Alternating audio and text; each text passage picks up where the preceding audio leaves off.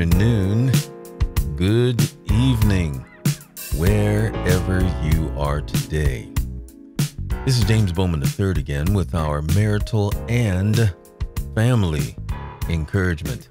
Hashtag MAFE. Well, ladies and gentlemen, it is March 25th. It's about 8:33 p.m. on the Central Time Zone in the U.S. here. And this evening, I want to speak with you just on the topic very briefly. Be careful what do you ask for, okay? Be careful what you ask for. So, I have a friend, young lady, and she wanted to be in charge. Now, don't take it like it sounds, not for boastful. She loved people.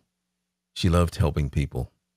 And she wanted to be in charge because she wanted to do some good. What she did not know was that being the leader or being in charge makes you a target. As a matter of fact, ladies and gentlemen, part of leadership is being targeted. When you are the leader, people under your kind of your constituents, I'll call them, will basically have two ways of dealing with you. They will either get with what you're trying to do and try to support the program, and then there are those who will thwart your progress. And ladies and gentlemen, this is nothing new. This happened all throughout the Bible. There was pressure from within and pressure from without. And then there's the internal pressure with yourself where you wonder, are you adequate enough to accomplish the task at hand? Look at Moses.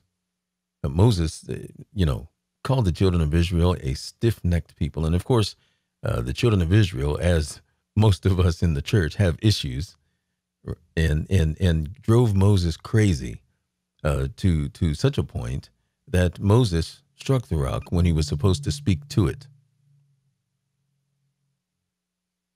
And this is why we must be prayerful when we want to do things, because God will know whether we're able or not to handle a certain task where we are in our Christian experience.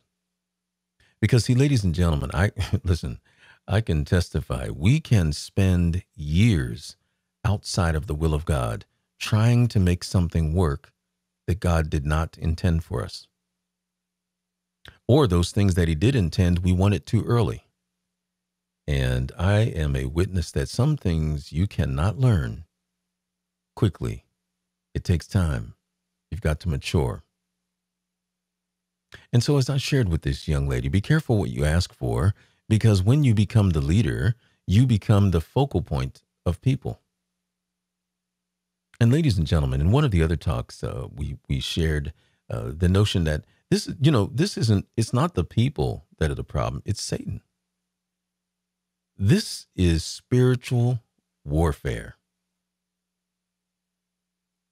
And as the leader, you need to know that the collective is paramount, not your feelings. Your feelings don't matter as the leader. It is your job to ensure that the collective is doing well, that the organization is doing well.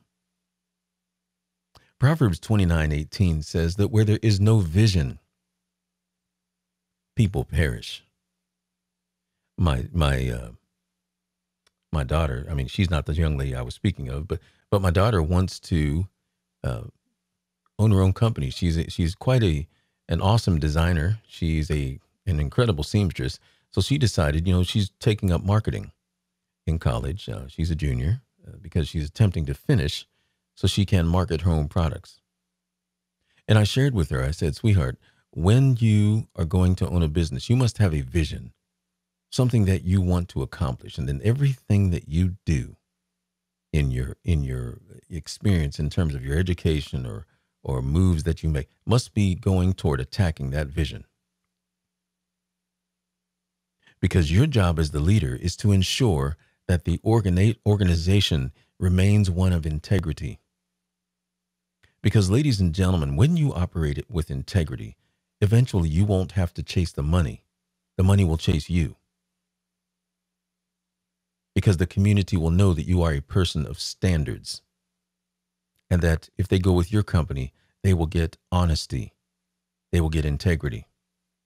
Now, there are people in your organization that will try you, and you will have to make some difficult decisions. But one thing that I've learned over the years is that if God has placed you somewhere, and if he has put you in a position of prominence, then it is your obligation to bless those under your purview.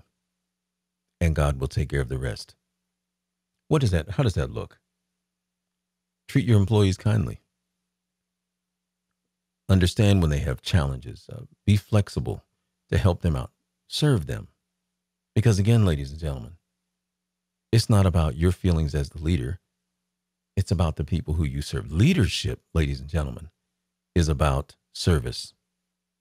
It's not about my feelings. It is about their needs. And listen, this idea isn't my idea. This comes straight out of the Bible. One of the most amazing things to me is when Jesus was on the cross, you would think he would be thinking about his own pain, but yet he stopped. And he not only forgave, he looked to save. What an amazing testimony of not caring about self, but caring about someone else who is in duress or under distress. That thing has always been powerful to me. And so, ladies and gentlemen, Jesus Christ has left an incredible example for us to follow. Those of us who are in leadership understand that when you take on the leadership, you are to serve others. That is your obligation. And you pray and put your feelings to the side because it's not about you as the leader. It is about those who you lead.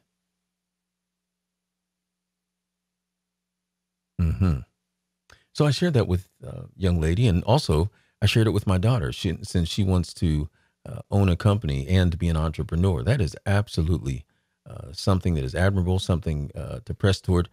But understand that when you are the leader, there are certain characteristics that you must maintain. And God can help us because some of these qualities have to come from Jehovah. You know, because our flesh wants to get in the way when someone says something to us and we want to get angry. Listen, I am so guilty of that. And I've had to ask forgiveness from the Lord. Say, why would you speak to someone like that? James, you claim to be a Christian. You should be more prayerful and be more spiritual so that you can communicate with those that are under your purview with kindness. All right, ladies and gentlemen, that's our talk for this evening. Again, be careful what you ask for. We've got to pray and know where God wants us. We don't want to jump out ahead of God and try to get somewhere where we don't belong. And at the appropriate time, if it is meant for us, there's nobody that can keep us from it because God will mandate it and it will come to pass. God bless you. You have a great evening. We'll talk to you later. Bye-bye. Let me show you that